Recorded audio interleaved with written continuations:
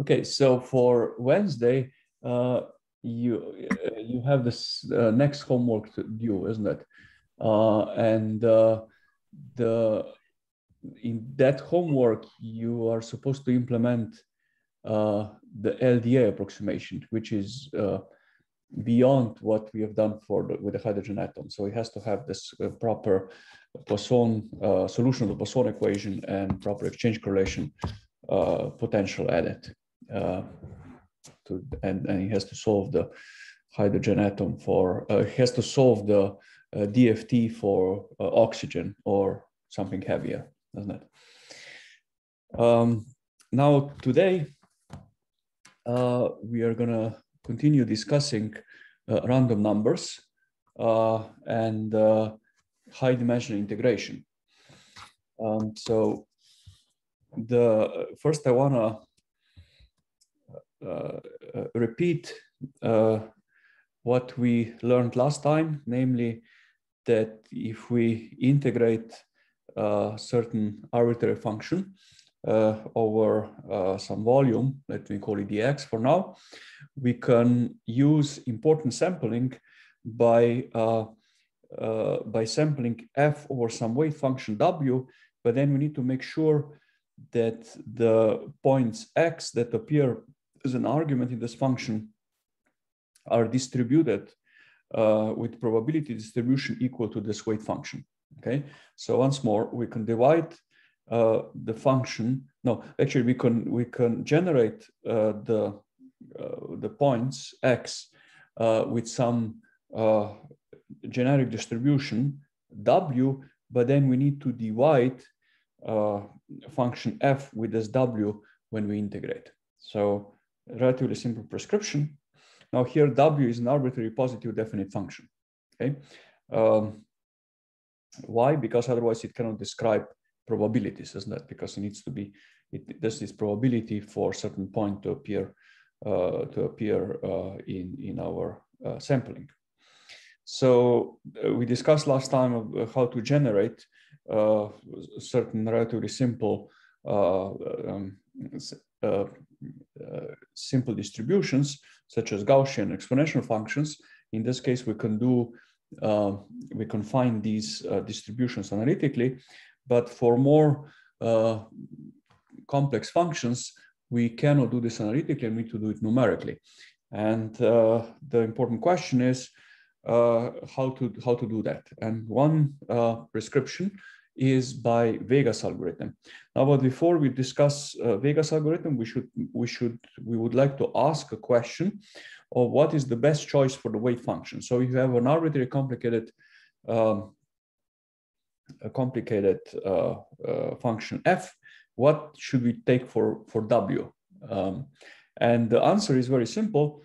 Turns out that the absolute value of f is, of course, always positive function, it's positive definite function, and turns out to be the best possible function.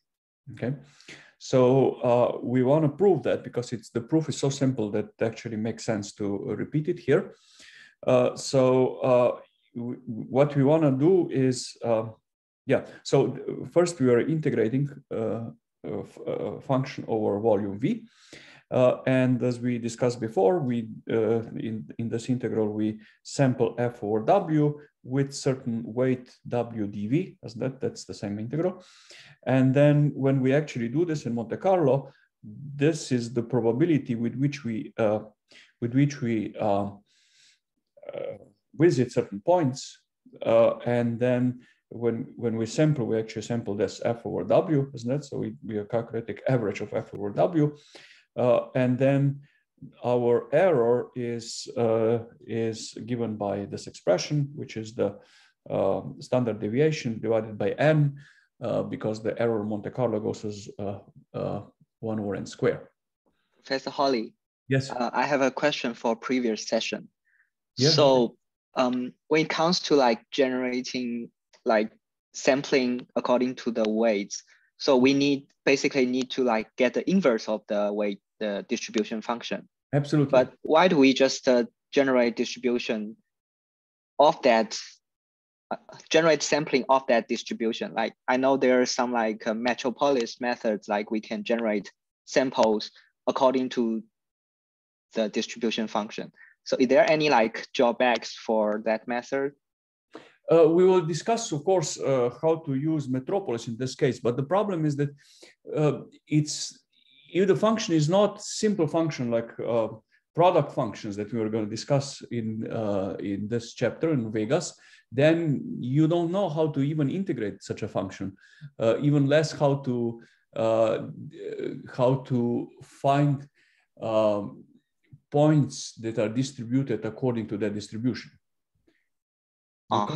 You can't do it. I mean, you don't know the function yet. So how are we gonna? You can try to do it self-consistently. Of course, you sample for some time and you try to figure out how the function looks like, doesn't it? And then you use that information in the next iteration to kind of generate points with such distribution.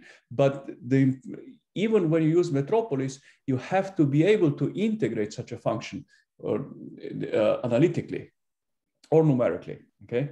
You have to be able to integrate it. And the only way that you can integrate the function is that if you use an ansatz. We're going to use separable ansatz for Vegas, okay? So we're going to say, let's say that the function is approximately separable. And then I can integrate it. Then it's easy. Or in Metropolis, we're going to use separable plus convolutions, arbitrary convolutions. Convolutions we can also integrate. But if you have a generic function that you don't know how it depends on its arguments, you cannot integrate it. I see. You cannot generate points according to the distribution. So yeah, I mean, if we could, then of course that wouldn't be a problem. Then we wouldn't discuss this. It's too simple. Thank you. Okay. Yeah. Okay. So what we try to figure out here is what is the best possible weight function with which we wanna use to sample function integral for function f. And what we want to do is we want to minimize this sigma square, okay, variance. Okay, we want to minimize this function. So what does it mean? It means that we want to find minimum of that.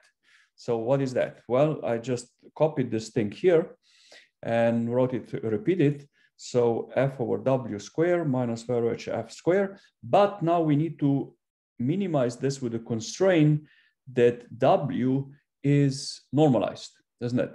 So in order to find minimum of the function with the constraint, we need to add this so-called Lagrange multiplier, isn't that? This is Lagrange multiplier that makes this constraint satisfied.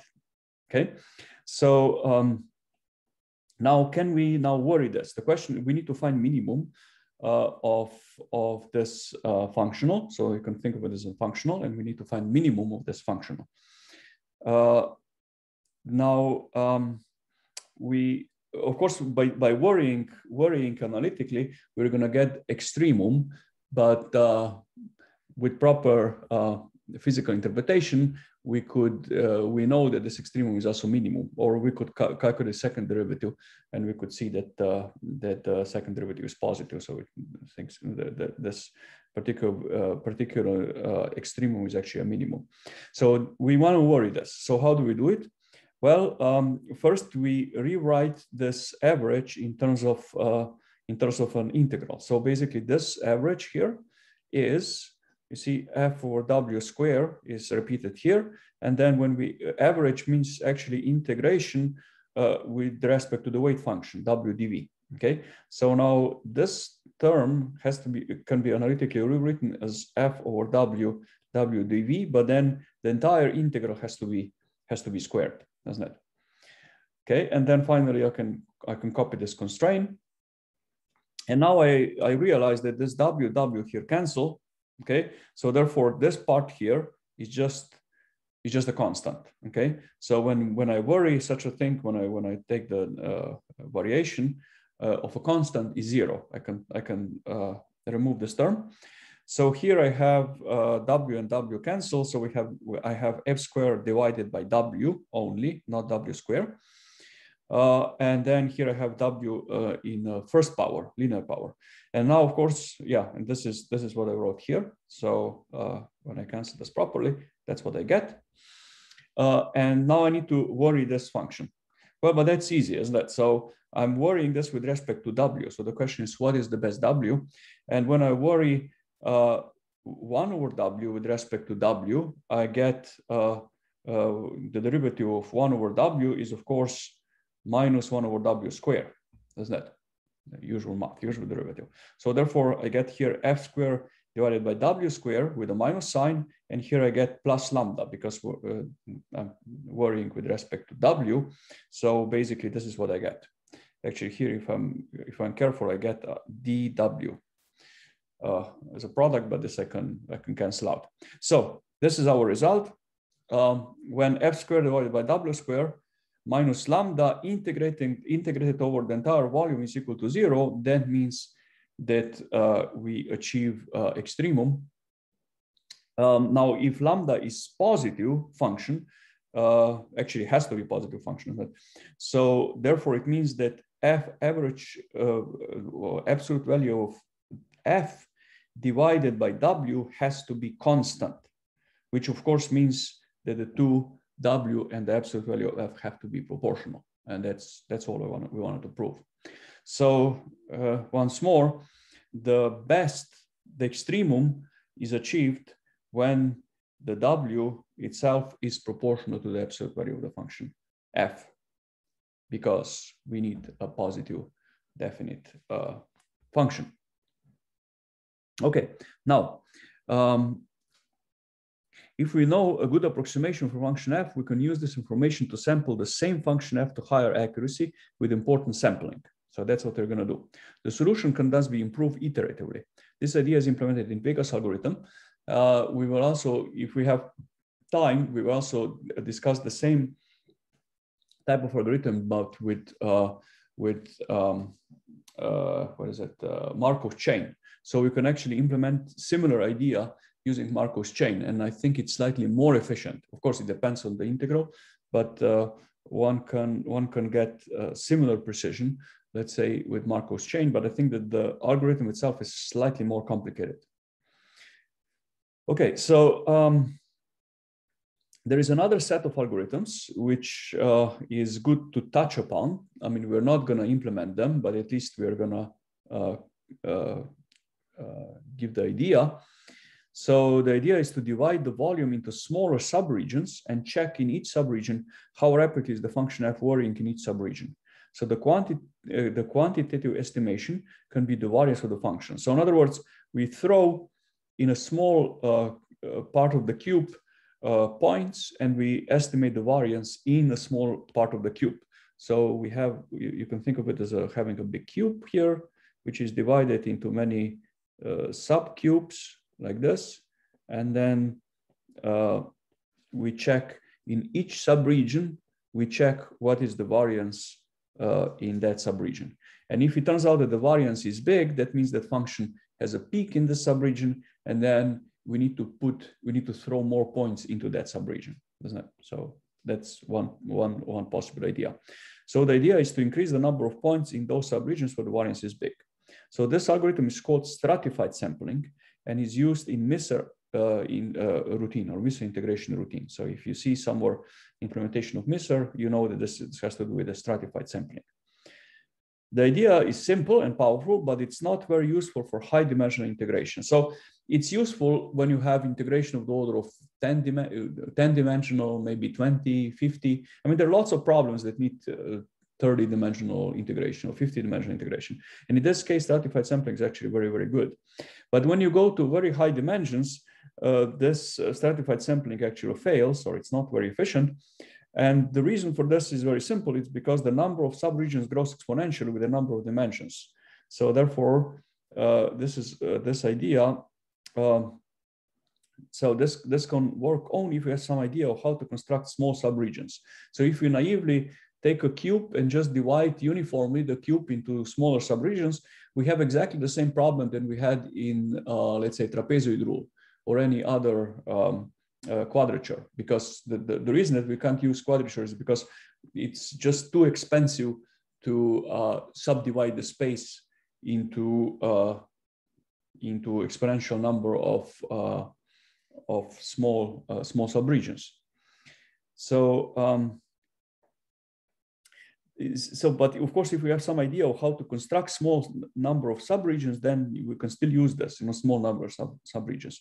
So this trick is used also in Vegas algorithm when it's combined with Misser algorithm. So for example, implementation in GNU Scientific Library uses combination of Vegas and Misser together. Our implementation is actually going to be pure Vegas. We're not going to add stratified sampling, but in principle we could if we wanted to. Okay, so this was the introduction into this high-dimensional integration. Now we are going to concentrate on one particular algorithm, which I think it's useful to know, which is Vegas. So the original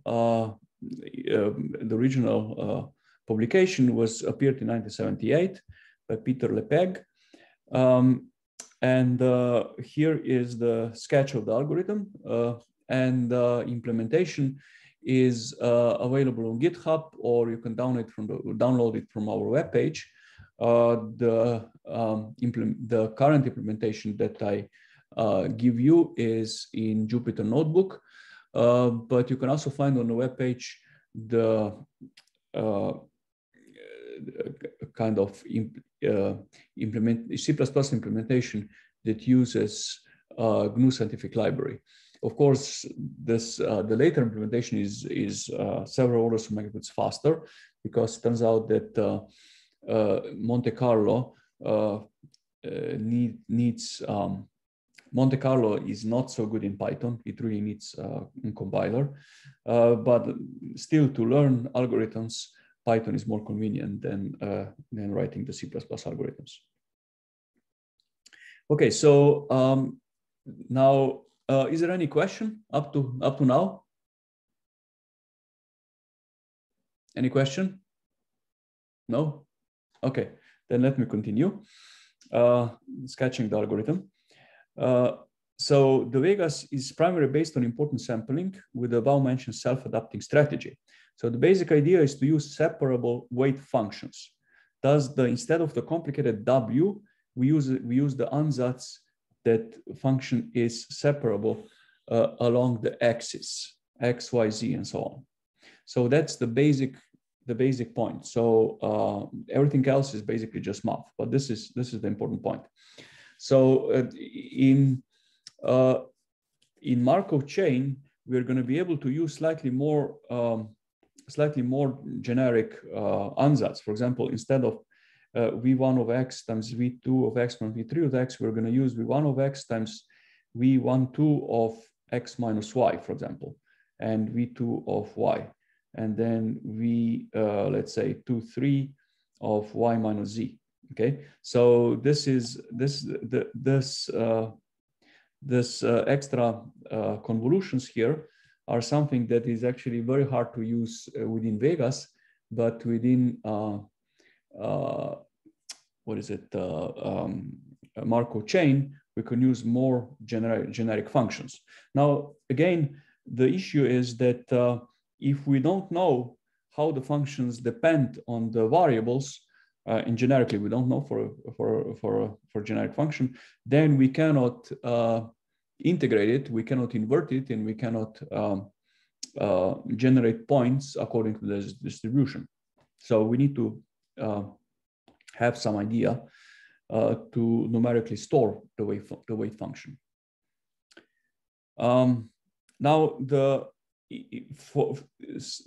our weight function is going to be not exactly proportional to absolute value of f, but almost absolute value of f. So basically, what we use here is basically absolute value of f divided by w times the absolute value of f. So basically, it's kind of absolute value of f weighted by the w by the ratio between f and w, doesn't it?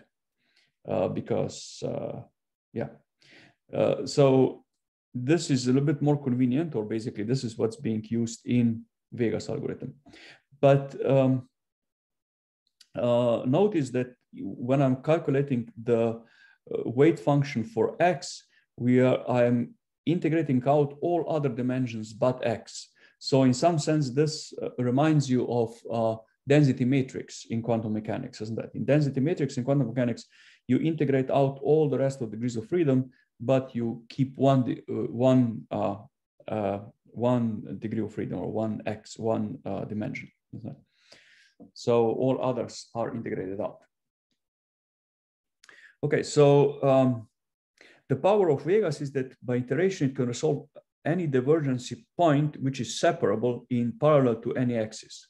However, when the divergency is along the diagonal, Vegas is similar to naive Monte Carlo sampling. You cannot improve it, actually.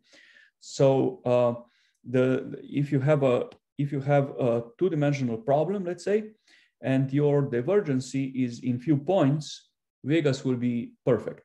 If the divergency is along the axis, Vegas will do a great job. However, if the divergency turns out to be exactly along the diagonal, then you are in trouble. So Vegas will not be better than naive Monte Carlo throwing of the points. Now, if you, however, implement a weight function that will not be just separable, but will be of this form, v1 of x, v2 of y, times v12 of x minus y, then such an ansatz will, of course, take care of the diagonals as well, doesn't it? So this will take care of all axis and diagonal. Okay. Now, of course, if it turns out that the divergence is somewhere completely else, that we have no clue where, then this would not help either. So in computer graphics, for example, you sometimes need to resolve sharp edges. Let's say that your race tracing something that is I don't know, like an object with a very sharp table or a very sharp edge, then it appears in an arbitrary point, and this is a hard problem.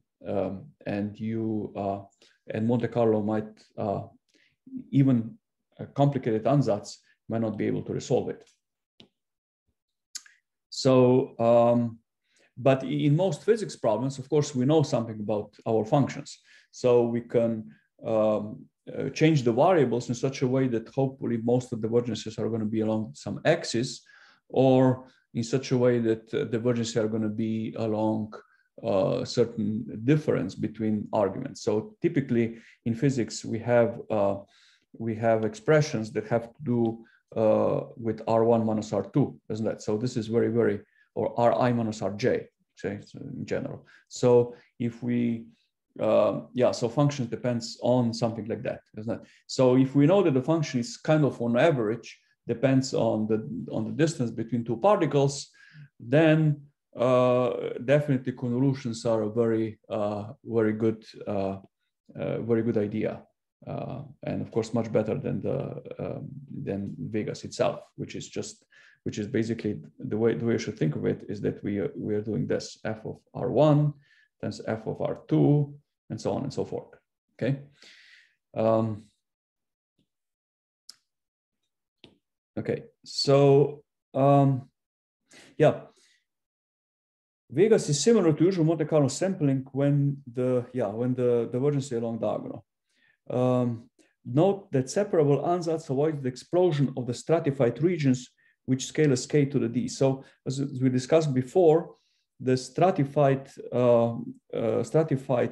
sampling would require k to the d points where d is the dimension and k is the number of points in each dimension. So if we have k of the order of 100, let's say we need 100 points in each dimension, and d is, let's say, 10, then 100 to the power of 10 is an enormous huge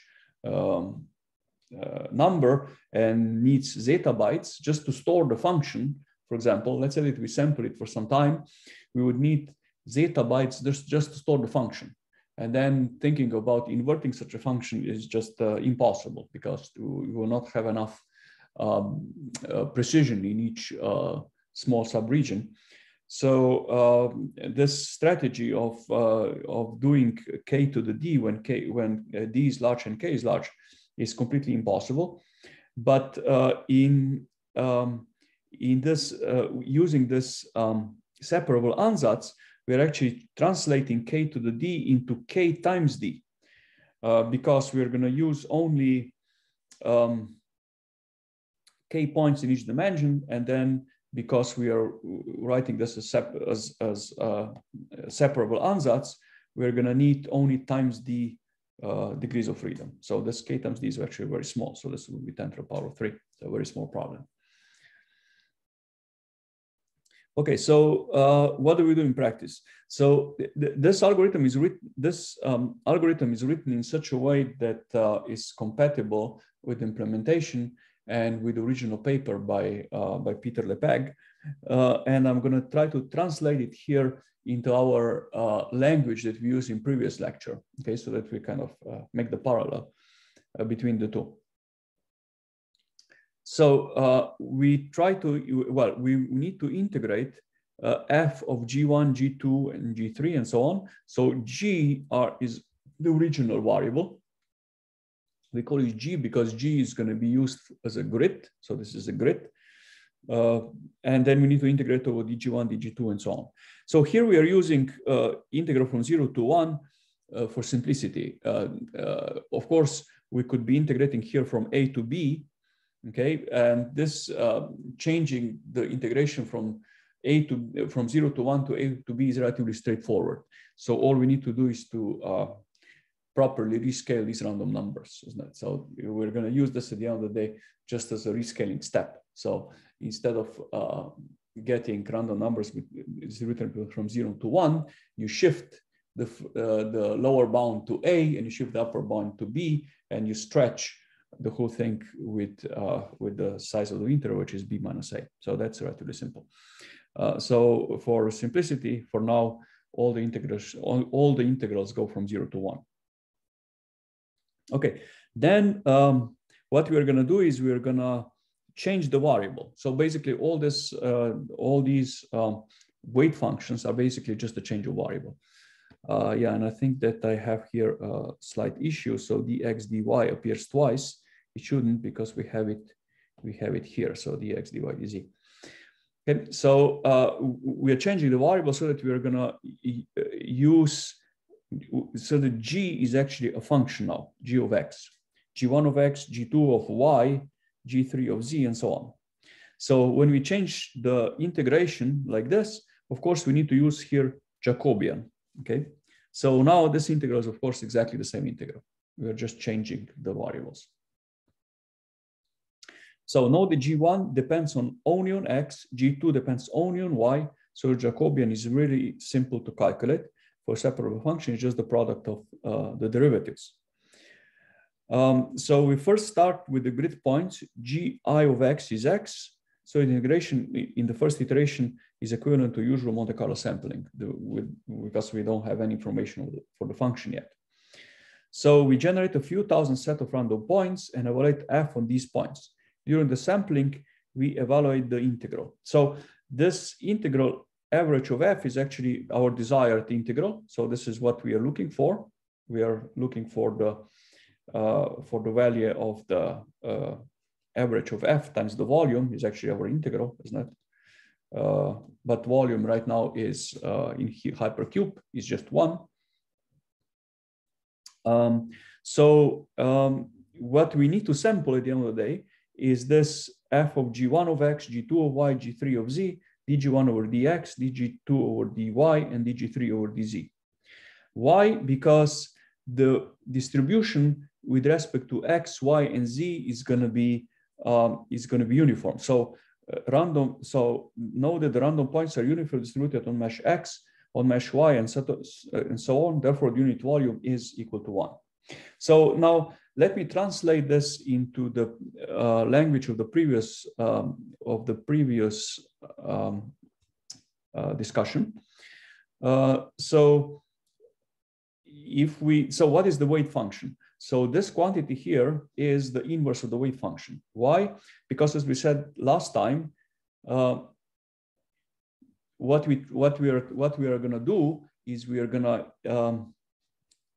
be evaluating f over w, average of f over w, in such a way that the probability for g is w of g, doesn't it? So this is what we discussed last time, doesn't it? Why? Because why this is g? Because this g's are actually the variables of f. Okay, so these are the variables that enter the function f. So this is what we need to do. We need to sample f over w, average of f over w, in such a way that the probability for each g is equal to w of g. Now, let's try to see how is this related to that. Well, these two are one-to-one if we identify that the weight function is actually dx over dg1, dy over dg2, dz over dg3, doesn't it? Why? Because, well, this has to be W inverse, doesn't it? Okay, so this is the weight function. But then it means that the probability for G is of course, probability is dp over dx, dx over dg. So this is G, dx over dg. It's not y, it's dx over dg. Okay, and similar probability, this is probability for G1, is probability is dp over dx, dx over dg1. And similar, the probability for dg2 is probability dp over dy times dy over dg2, and so on. So now you see that distribution with respect to x, dp over dx is 1, and dp over dy is 1, because we decided that distribution with respect to x is going to be uniform from 0 to 1, and therefore the probability with respect to g is actually dx over dg, but this is exactly weight function w. So in other words, we are exactly implementing this. So probability with respect to g is corresponding weight function for g, isn't it? And when we integrate, we have to take f over w, and actually f divided by Jacobian, but Jacobian is just the product of this derivatives. Okay, so in other words, this implementation is just one variant of this implementing this function that we discussed last time, change of variable in some sense. Okay, so of course the Vegas has lots of little tricks and little details which we're gonna go through and discuss right now.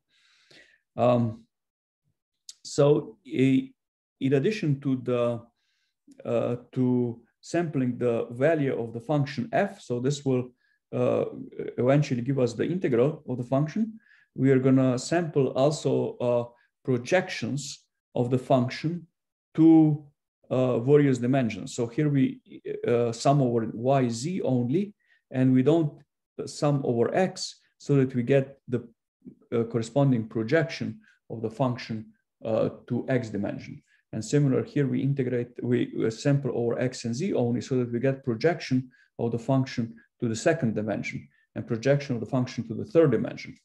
Now, these functions f1, f2, and 3 are exactly what we need as our weight for our weight functions, because we said that weight function is going to be proportional to that. Notice here that we said f average square divided by w, and this is exactly what this function is, because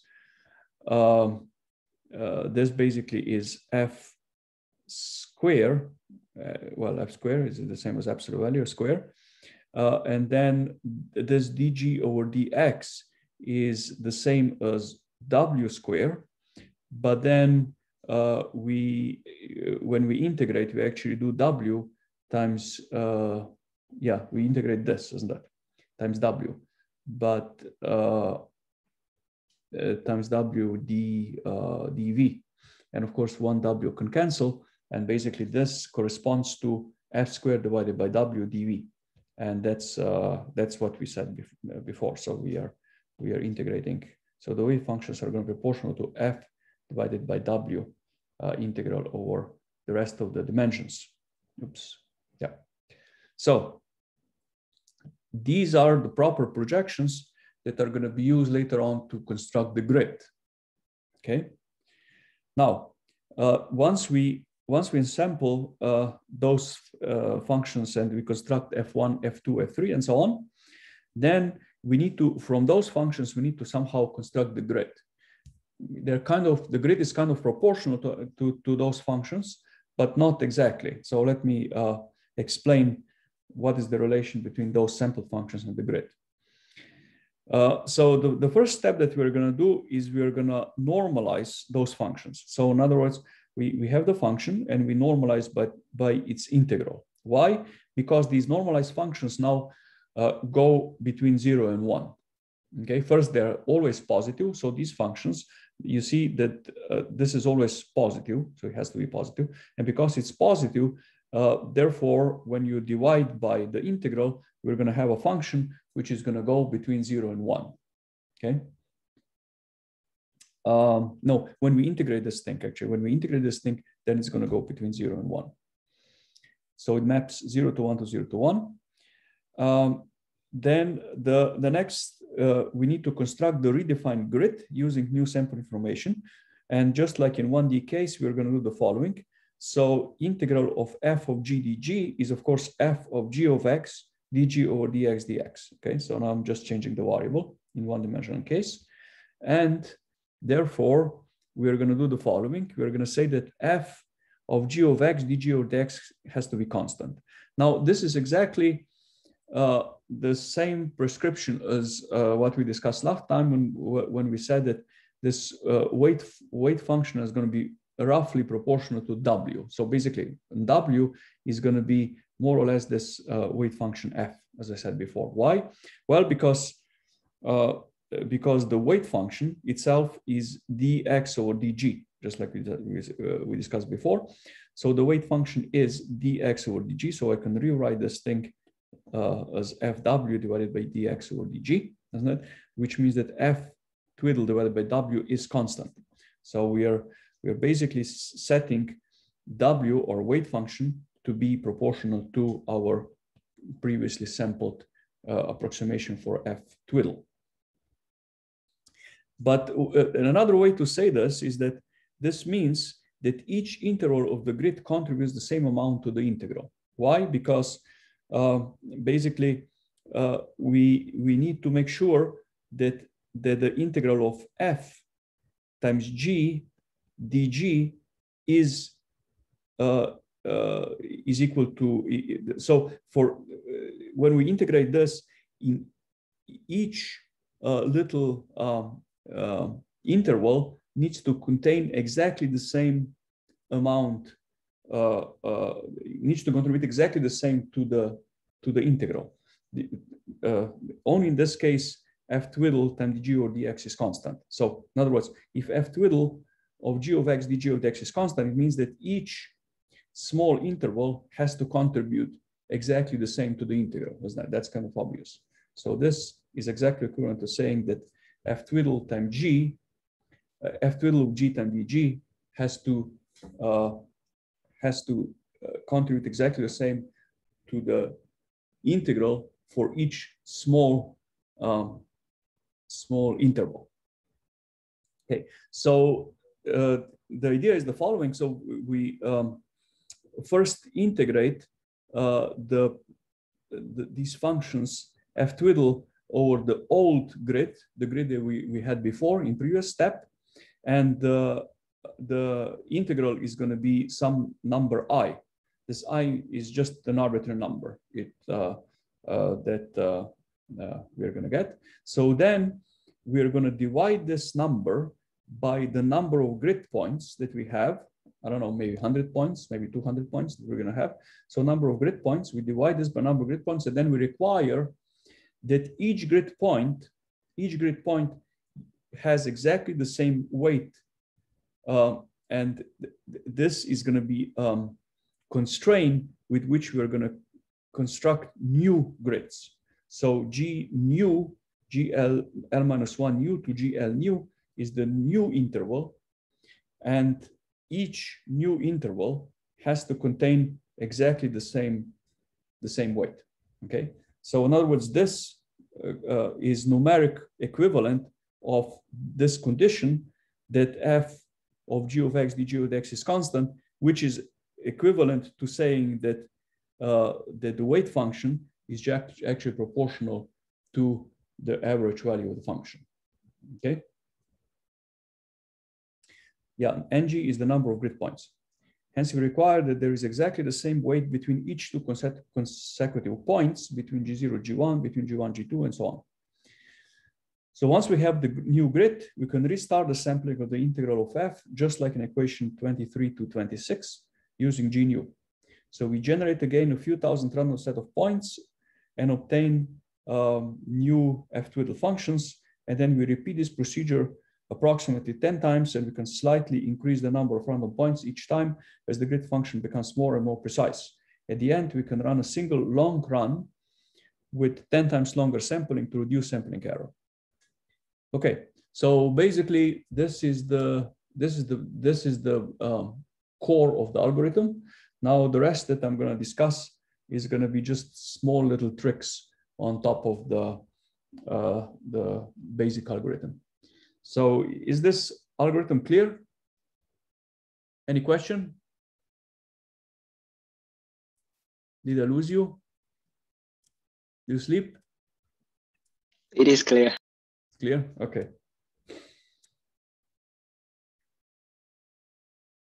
Okay, so in practice, there are a few other tricks that we need to do. One problem is that the function, because we have only small or limited number of samples of random points, these functions tend to oscillate, or not oscillate, but basically they have very complicated spikes, okay? And we need to get rid of those spikes or discontinuities. So therefore, the idea is that we average over nearest neighbors. So instead of using directly the sampled function fi twiddles, we're going to average over, let's say, 3 neighbors, so that the resulting function is going to be a bit more smooth. Okay, so why is this a good idea? Because if the function has a spike at one point, because there might be divergency building up, and some other nearby points might have then absolutely no point in it. So it's not a good idea to have a weight function which is exactly 0 in some region and then large at one point. This will generate an instability. Okay, so in other words, the weight function itself should never fall exactly to 0 anyway, because whenever you make the weight function to go to exactly 0 at one point, it's like completely removing this part of the volume for sampling. So you make it completely inaccessible by sampling, and that's bad usually, because imagine that this 0 is an error. It occurs because of an error, because we didn't sample for long enough. Okay, so let's say that we kind of construct a 0 for the weight function in some region where the function itself is not really 0, but it's just because we didn't sample for long enough time. So that's a huge problem, because then this particular part of the volume will never be reached anymore with random sampling. So we're excluding this part of the volume in the next iteration. So we don't want to do that. We kind of want to smoothen the function out so that that the entire volume, which has finite probability, or the function is not exactly 0, are reached with our random walk. So therefore, there are several tricks that we're going to use to make function less sharp. So first is the averaging over nearby points. And the second one is transforming it in such a way that the places where the function appears very large, they're going to be less large, and the places where function appears small is going to be less small. So in other words, damping. This is kind of damping that we are kind of slowly approaching the function f, not how can I say, too quickly, because if we try to approach this function very, very quickly, we can create an instabilities. As I said, the biggest problem is that, let's say that the function in some region is small, but because we have finite number of points or finite statistics, we're gonna kind of approximate the small function with 0, but 0 is very bad because it means that we kind of exclude this part of the phase space or volume from future sampling. And we don't want to do that, because it turns out that when we throw more points in, we're going to eventually realize that the function is not exactly 0, but just very small. So therefore, it's a good idea to kind of transform the function of these grids a little bit. And the transformation is going to be it looks like complicated nonlinear function, but this function is not, how can I say, it's not so strange. At small r, it raises very, very quickly. And then at large r, it basically goes linear like this. Yeah, so this is between 0 and 1. So I think it reaches 3/4 of r. So it doesn't reach quite 1, I think. It's function like that. So in other words, when the value of the function is very, very small, we kind of want to make it slightly bigger. But when the value of the function is large, of the order of 1, we want to make it slightly smaller. So just like I said before. And the alternative to this function t of r is actually t of r is square root of r. So the square root has exactly the same property. It tries to make it makes small values large and large values somewhat small. So square root of r is going to work equally well. And I tested it, it's actually the same. So yeah, so all those little things are kind of trying to make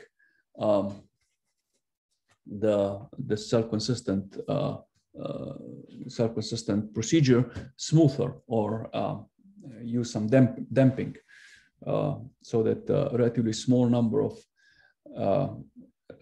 of steps are going to be sufficient to establish how the function looks like.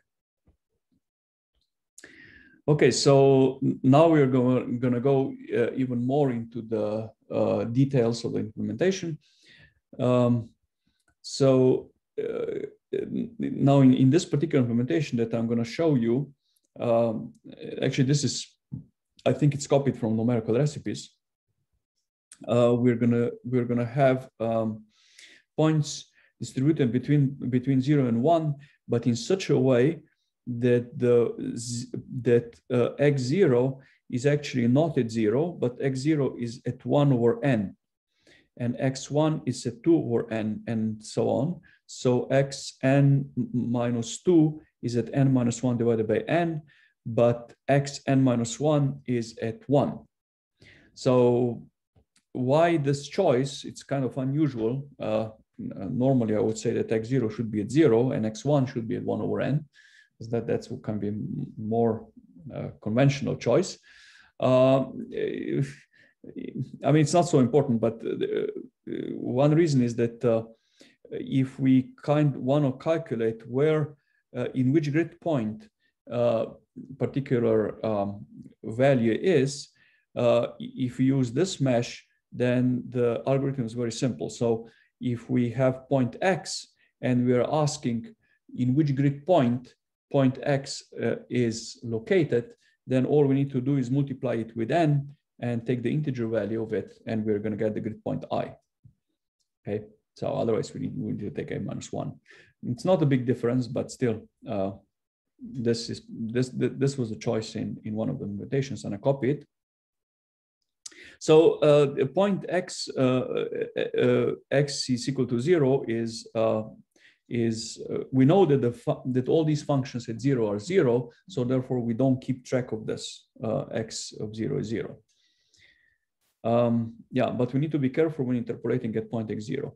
So for such equidistant mesh, it is clear that given a point x between 0 and 1, we can compute, yeah, so if we have point x, we can compute its grid point simply taking the integer value of x times n. And we know that x appears between xi minus 1 and xi, and linear interpolation gives. So this is now the expression for the linear interpolation on such a grid. So g of x is gi minus 1, gi minus j minus 1 times this expression. Why? Because, as we said, the grid points go like this, 1 over n, I over n divided by 1 over n. Okay? So the only exception in this case is I is equal to 0. In I is equal to 0, gi minus 1 is actually 0. So we drop this point, and then we get just, we get this simple expression. Okay, we want to discuss, finally, we want to discuss the calculation of the error and confidence in the result. We will perform m outside iterations, which update the grid. So there are going to be m self-consistent steps, okay, where m is going to be something between 10 and 20, maybe. Each such iteration will consist of small ni function evaluations of the order of a few thousand, of 10,000. So there are going to be several thousand function evaluations in each step, and then there are going to be several steps, okay? So that maybe within a million of function evaluations, we're going to get much more precise value of the integrand than if we just if you throw points randomly into the same volume.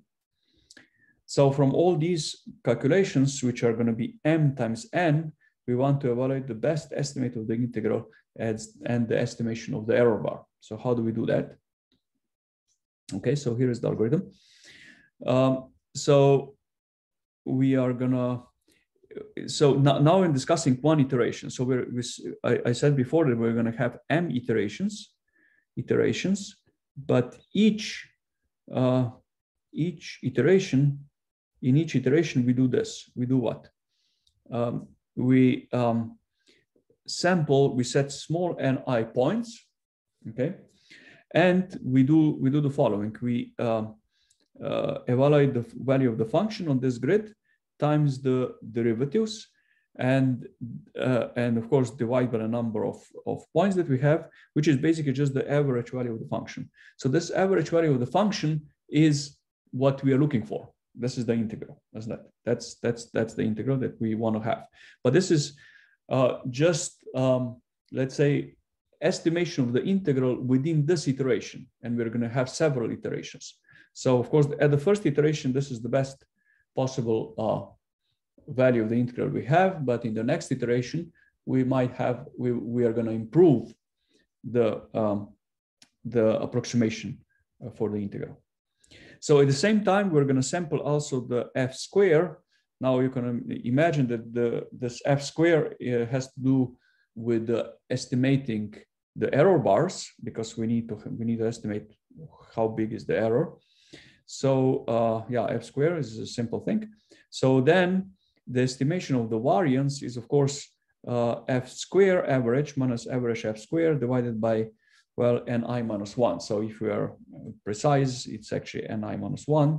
Sometimes when we are sloppy, we just remove this one and we divide by ni. But ni is big anyway, so several thousands. So therefore, it doesn't matter so much whether we divide by minus 1 or not. Anyway, so this is the variance of the function in this particular iteration.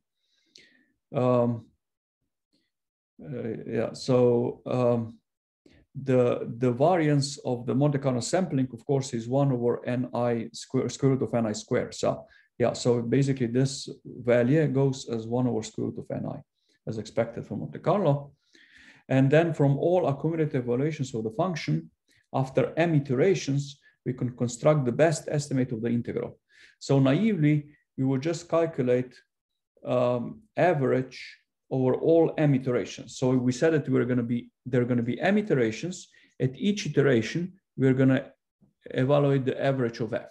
Okay, so each iteration we can evaluate average of f, and then when we have all those, naively we would say, well, all we need to do is to average over those averages, isn't it? So we calculate average of f in each iteration, and we take the average of this, and this is our best estimation for the integral.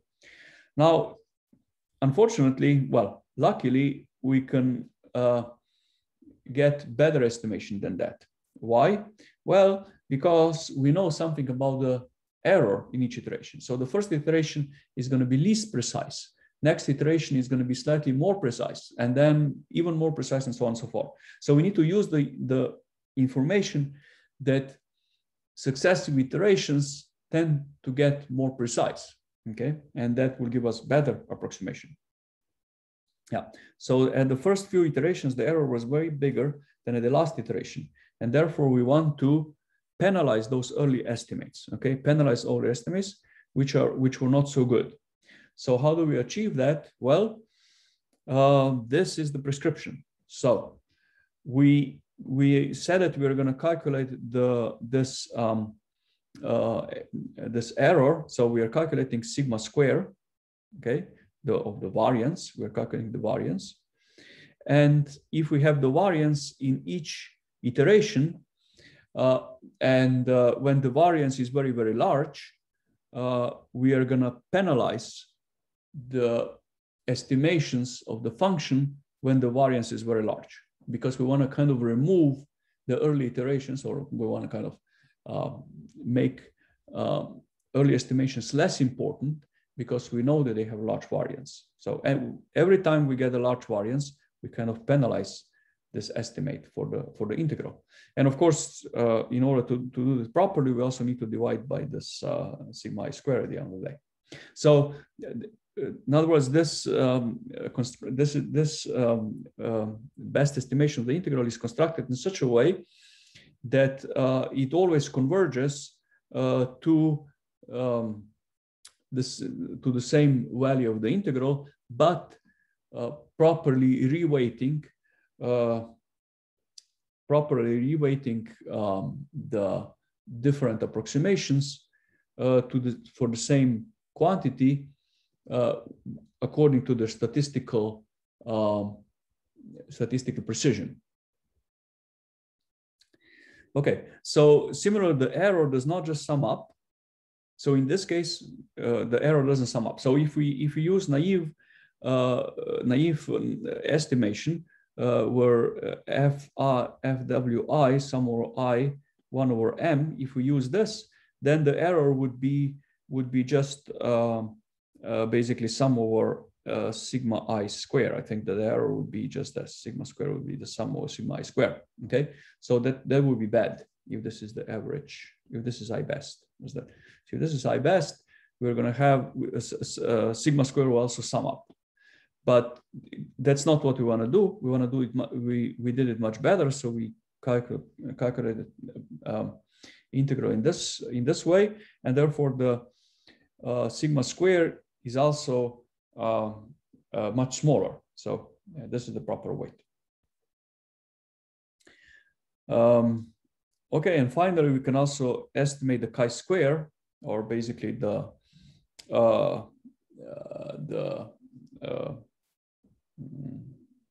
chi-square for this integral, which tells you how reliable the integral is, by calculating basically deviation again. So this is again some kind of standard deviation. So this is the value of the function in each iteration minus the best estimate of the value of the function. So again, it's like the fluctuations of the integral in each iteration divided by its corresponding error, and then divided by m minus 1, because the error of the Monte Carlo goes as 1 over m. Okay. So this is the entire implementation. So now we know everything. This is what we need to implement. So the crucial point is to sample not just the value of the function, but also the square of the function. And we also need to sample those projections, okay? So projection to each dimension. And once we have projection to each dimension, we need to invert this function. So basically this entire complicated expressions for constructing new grids is basically equivalent to finding the inverse of the W. Remember, we said that we need something like VI inverse of the weight function, isn't it? So this inverting the weight function itself is equivalent to finding the new grid points numerically from this expression.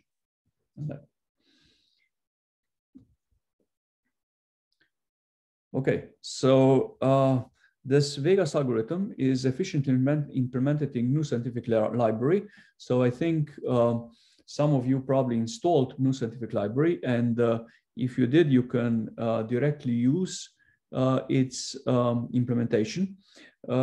I provided on my webpage a wrapper for this GNU Scientific Library, which is not too difficult to use in C++ if you want to do that. But here in the class, we're going to discuss its Python implementation. So Jupyter Notebook, actually. And for the testing, we're going to integrate this function, which has simple poles in a few places. So when kx, so how does it work? When kx, ky, and kz are all 0, we have a pole. When when kx is 0 or pi, ky is 0 and pi, or kz is 0 and pi, then then we have a pole. So basically, if we plot this, so we have the pole when all of them are 0, when one of them is pi and the rest are 0. So then we have these poles. Is that so? The poles are now not along the diagonal, but they're only in points, or the way you can think of it is that they are along the axis. So since the divergences are along the axis, the Vegas algorithm is supposed to be very efficient. Okay. If we had the divergence along the diagonal, then Vegas would not improve much on the naive Monte Carlo. So now here is the check that I've done with GNU Scientific Library. Plain algorithm means plain Monte Carlo. So we just throw a million of points into the volume V. So in this case, from 0 to pi, 0 to pi, 0 to pi, I think this is three-dimensional. Yeah, so three-dimensional. So we have a cube from 0 to pi, 0 to pi, 0 to pi. We throw probably a million points in there. And this is the result that we get. It's a sigma square, exact value. The error is 10 to the minus 2. So not so bad, even if we just throw points naively into the volume. But if we use this Misser algorithm, that's the algorithm that uses the stratified sampling. Since three-dimensional integrals are small, this Misser, of course, is very efficient. And when we use the Misser, it turns out that the sigma is reduced for 1 order of magnitude. Of course, the value is much more precise. And then finally, when we use the Vegas algorithm, we first use, I think, 10% of the points to warm up, basically to get estimation for a good grid, as we discussed right now. And then we use this good grid in such a way that we sample functions with important sampling. And then the result, of course, is much better. The error bar is 10 to the minus 5. So this is it's a huge improvement, 10 to the minus 2, and this would be 10 to the minus 4. So we have 2 orders of magnitude better estimation for the integral, isn't it? 2 orders of magnitude with the same number of function evaluations. So yeah, so important sampling is very, very useful, of course. Okay, so yeah, this is it. We kind of understood now the entire algorithm, and now it's time for the implementation. I guess where should we start? Here. Yeah. So now it's a good idea to open your the Jupyter notebook in which you have Vegas implemented, and you can try to repeat after me these evaluations. Now, in previous years, we coded together in class Vegas algorithm. So I would type and students would type. Now, of course, this remote Zoom lectures are different. So I can't do that because I cannot look at your screens to see how you're coding. And therefore, I just gave you the implementation. And I'm going to try to walk you through each step so that you understand every little detail of the implementation. And then I need to ask you for the homework to change something. And I don't know yet what. Okay, eventually I hope that I find some good idea of how you're going to tweak the algorithm a little bit. Is there any question?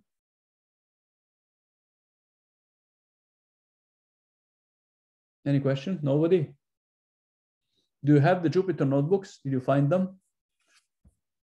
Yes. Yes, you do. Okay. So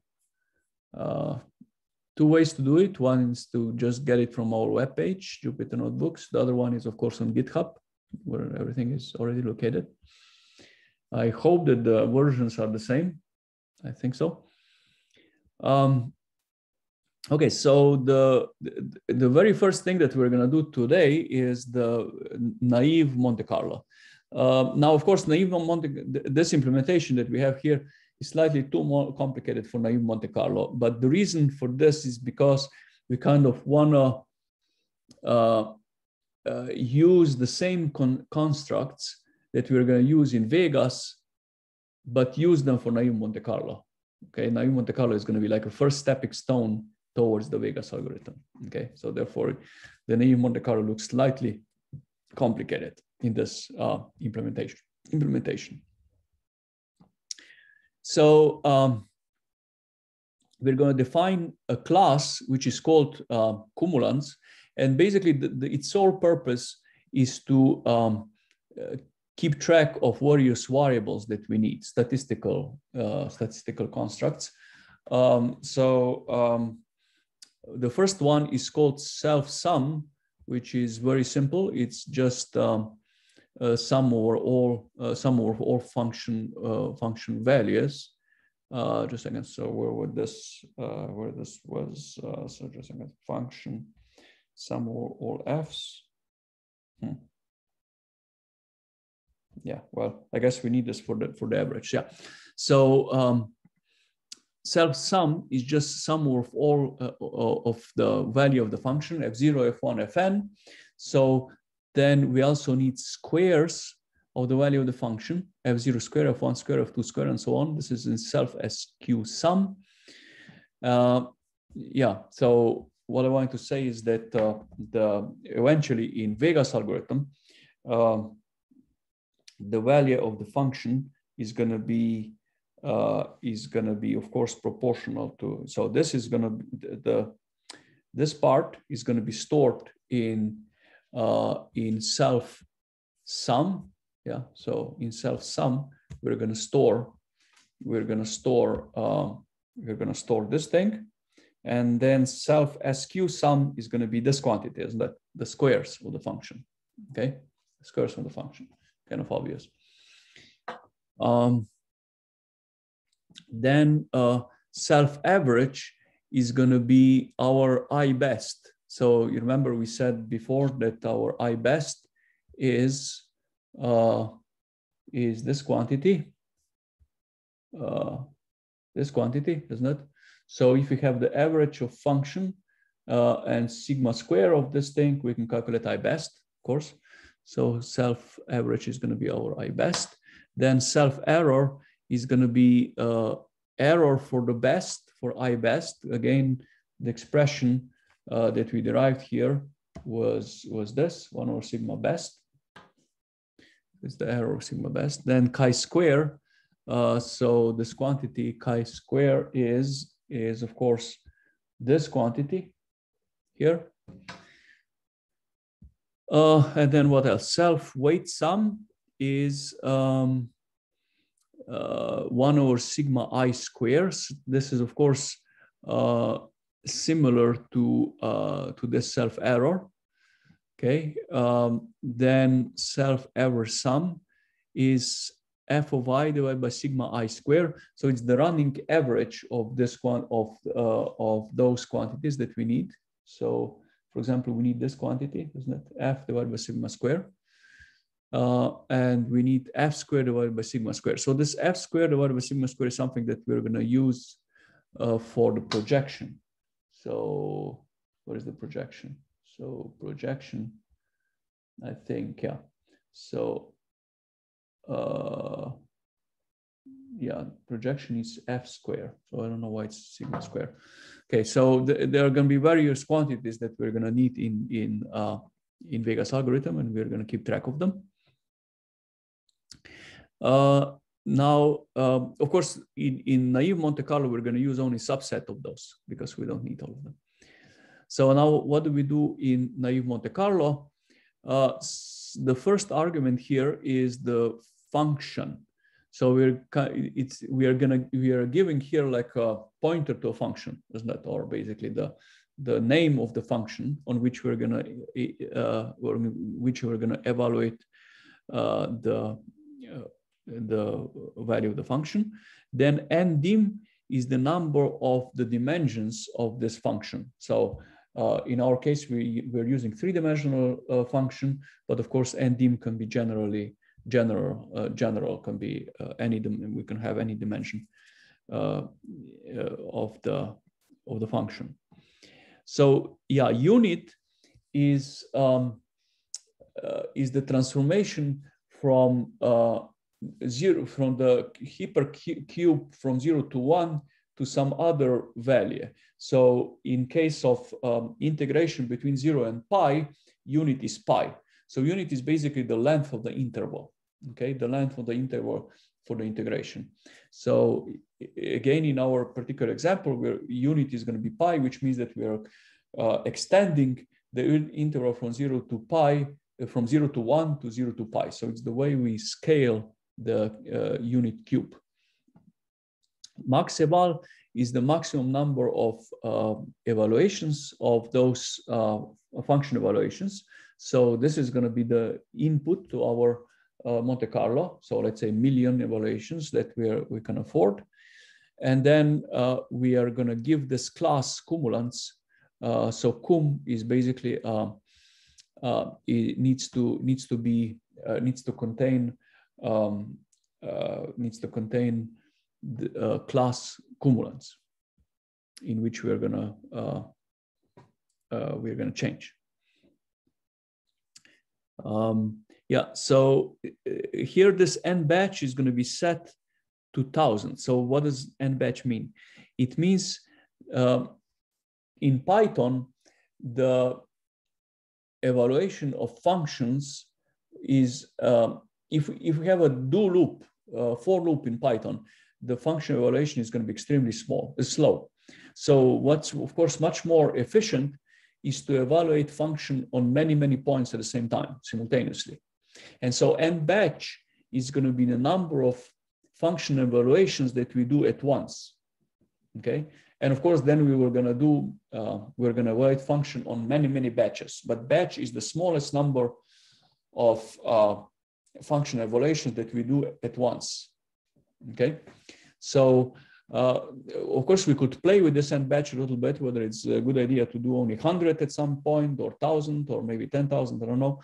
That depends. But it's definitely better to evaluate several hundreds of function evaluations at once rather than just one at each time. So this is going to be way more efficient. This n eval will count the number of total function evaluations. So eventually n number of n eval, which is number of function evaluations, has to become equal to max eval, of course, eventually. But at the beginning, we're going to set it to 0, and then we are going to write a do loop over kind of number of function evaluations, but in batches. So you see this. Sorry, what is max eval? Max eval is the input maximum number of function evaluations that the user wants. So let's say you want to have your integral of the function using 1 million function evaluations. Then max eval is 1 million. Okay, maximum number of function evaluations you can afford. Let's say. I see. Okay, so the input. Yeah, I mean here we almost never. Well, in quadratures, you usually give as an input the error of the error that you want to have, isn't it? So you usually give as an input, let's say precision has to be 10 to the minus 3, isn't it? But in Monte Carlo, you can't do that. You can't ask, well, in principle you could, but usually we don't ask for the error. We ask for the maximum number of evaluations, and then Monte Carlo gives you the corresponding error at this number of evaluations, isn't it? Yeah, so now this loop here is basically is iterating through function evaluations, but it changes for n batch, because at each time that we evaluate the function, we are going to make it around n batch function evaluations, isn't that n batch? So every time we do this, integrand of xr, integrand is our function, isn't it? Integrand is our function integrand. So we evaluate integrand on these points xr, but xr contains already n batch number of points, isn't it? Many. Okay. So therefore, this do loop here goes in steps of n batch. So it starts with maximum number of evaluations that we need, and then eventually it will stop when the n samples become 0. And every time we reduce, this is a reduction, every time we reduce n samples for n batch, because we kind of we evaluated n batch evaluations already. So now this n is most of the time n is going to be just n batch, but when we make the last step, then n is smaller than n batch. Why? Because, well, we want to be kind of precise here. We don't want to calculate only approximately this maximum, this number of evaluations, but exactly this number of evaluations that the user asked us, isn't it?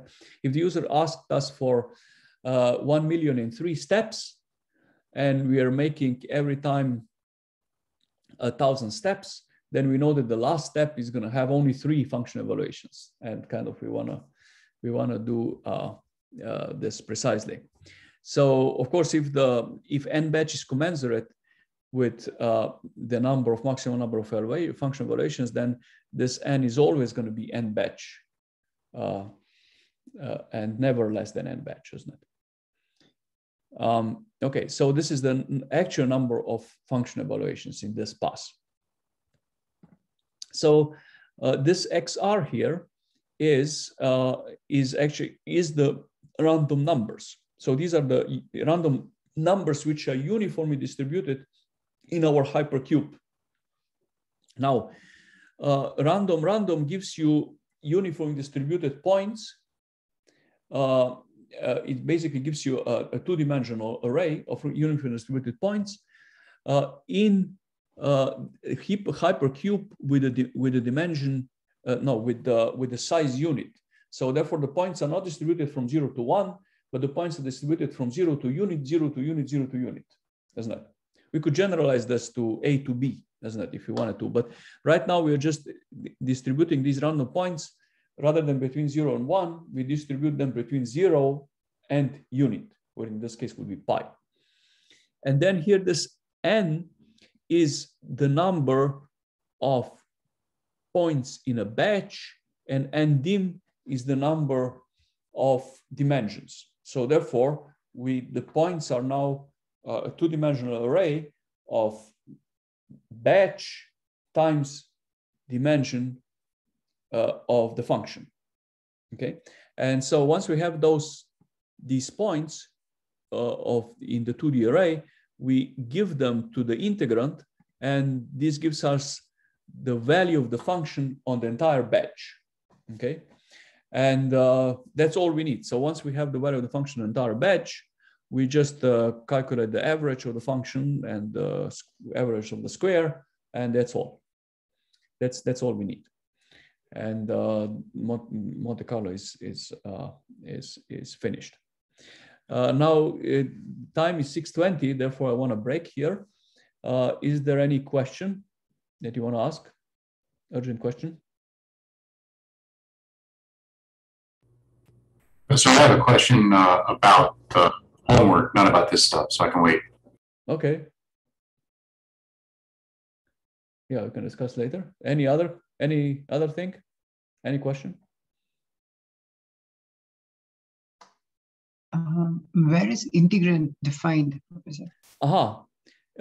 Yeah, so in this step, the integrand is arbitrary, just a function. But then here we are going to define my integrand. I mean, one possible implementation, isn't it? And it looks like this. So this is the function that we are testing, isn't it? 1 divided by 1 minus cosine x times y times z, isn't it? Divided by pi to the 3. Okay. So this is the integral. And you see here that we are evaluating, we're using this nice thing of NumPy that you can evaluate a function on lots of points at the same time, isn't that? So we're evaluating this on the entire batch of points at once. So if the function is more complicated and it's not easy to vectorize it, we would need to use this NumPy capability of vectorizing the function. You remember we discussed this, vectorize. Now, in this implementation, I'm not using Numba. And it's actually a good point how much you can improve this by using Numba. And that's something that you can try. At the time when I was coding this, I didn't yet